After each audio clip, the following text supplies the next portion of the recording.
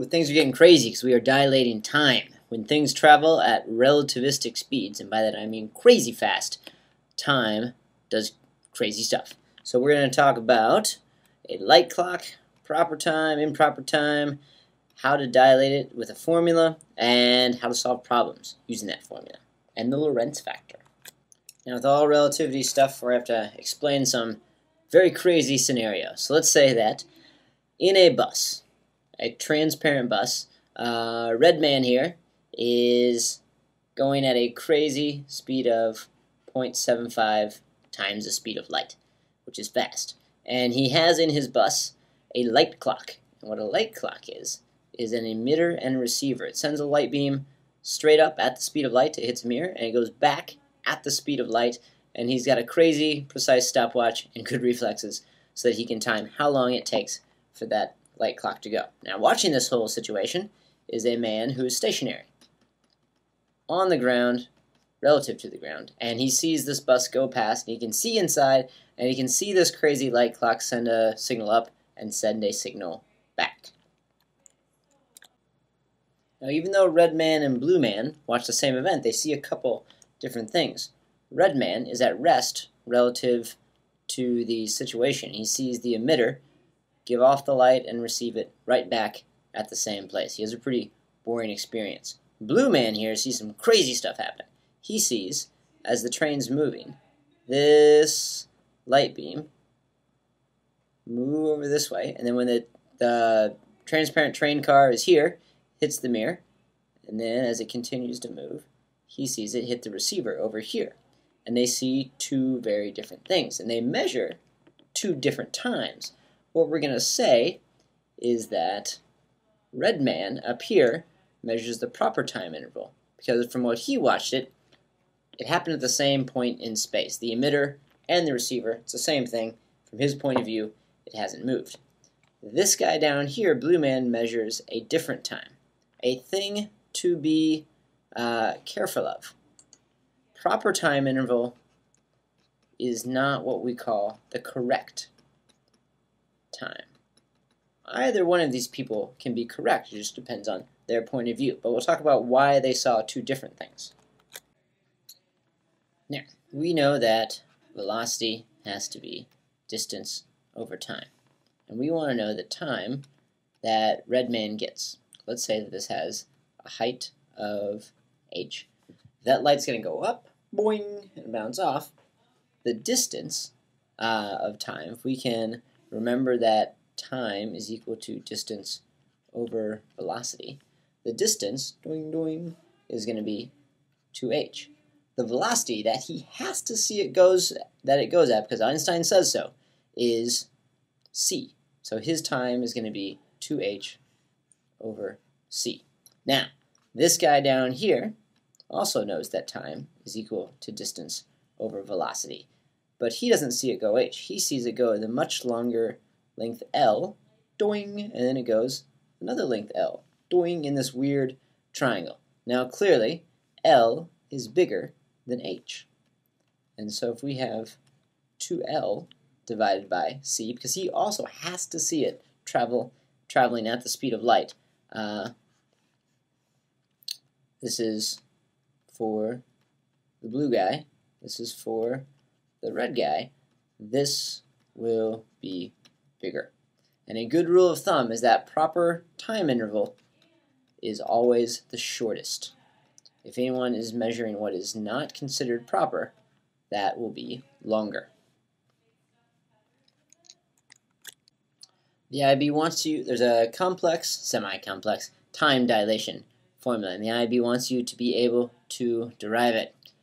I'm not doing it. It's too painful. You can read it in your textbook. I've done it before. I've always gotten stupider whenever I do it. In fact, if I were taking an IB test and they asked me to derive the time dilation formula, I would just chalk it up as a loss, because man, it's a lot. It's a time investment, and I don't recommend it. Well, do it. It might come up, but it's rough.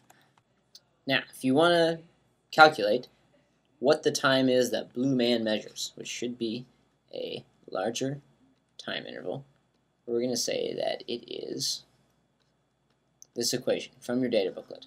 where delta t sub 0 is going to be what we call the proper time. And then that's going to be multiplied by this thing, which is known as the Lorentz factor, named after a famous physicist.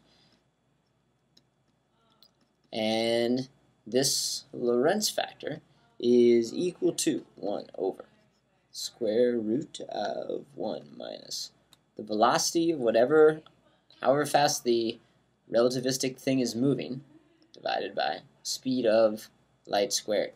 Now, nothing is going to go faster than c, so this part on top here is always going to be slightly less than the denominator. And if you think about it, the Lorentz factor is always greater than 1.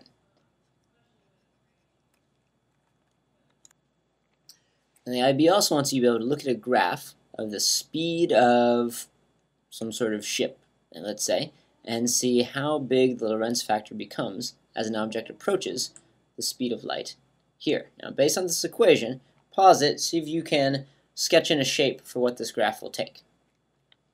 Now, hopefully, you notice that as this velocity approaches c, then you eventually get the ratio of c squared over c squared, which would be 1. And that would be 1 minus 1, and that would make your denominator approaching 0. So that means you're going to have some crazy high values as it approaches the speed of light, which no object can do. But when it is very small, you're going to have basically 0. And that's going to be 1 minus 0 will be 1. So most of the time, your values will be down here at 1. And so you'll end up with an asymptote, and then it starts skyrocketing as it approaches c. So the Lorentz factor can become very, very large, infinitely large actually, as you approach c. IB problems involving time dilation and length contraction are actually not that difficult as long as you know what is proper time and what is not proper time. Read this problem and pause it and then see if you can solve. Now hopefully you saw that this time here, as measured in the rest frame of the particle, that's what we're going to call proper time, which usually gets the designation t sub 0. You then need to multiply that by the Lorentz factor to find the other time that's asking for. And so our key is, let's find this Lorentz factor first. And so that is going to be the crazy looking formula of 1 minus v squared over c squared. And you just plug in what you know is the velocity of the particle, which is 0.95 c. And don't forget to square this. Sometimes people do. And you're going to end up eventually with something, once you do the math, 0.312. Take my word for it. I skipped some steps there. And I'm going to get a Lorentz factor that's equal to 3.2. Does that make sense? The Lorentz factor should always be greater than 1, and my Lorentz factor is 3.2, so that does make sense. So then I take this and I fill it in. The time interval, according to the observer in the laboratory, is 3.2 times that 5 times 10 to the negative 8 seconds. And he ends up with a time of 1.6 times 10 to the negative 7th seconds. And you compare the two times, and you say the observer sees it at a longer time than what the particle itself would have if the particle were measuring its own lifespan. And that does make sense, because this is the non-proper time, which should always be longer.